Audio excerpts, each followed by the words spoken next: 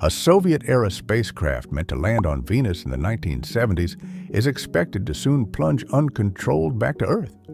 It's too early to know where the half-ton mass of metal might come down or how much of it will survive re-entry, according to space debris tracking experts. The failed spacecraft will re-enter around the 10th of May. Estimations say it will come crashing in at 150 miles per hour, 242 kilometers per hour, if it remains intact.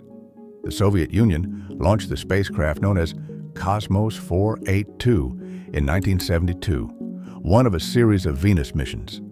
But it never made it out of Earth orbit because of a rocket malfunction. Most of it came tumbling down within a decade. Scientists believe the landing capsule itself, a spherical object about 3 feet in diameter, has been circling the world in a highly elliptical orbit for the past 53 years, gradually dropping in altitude.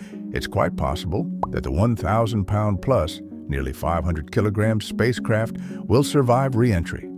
It was built to withstand a descent through the carbon dioxide-thick atmosphere of Venus. Experts doubt the parachute system would work after so many years. The heat shield may also be compromised after so long in orbit. It would be better if the heat shield fails, which would cause the spacecraft to burn up during its dive through the atmosphere, but if the heat shield holds, it'll re-enter intact and you'll have a half-ton metal object falling from the sky.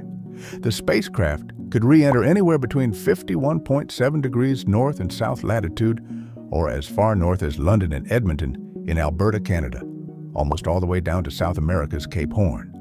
But since most of the planet is water, chances are good it will indeed end up in some ocean.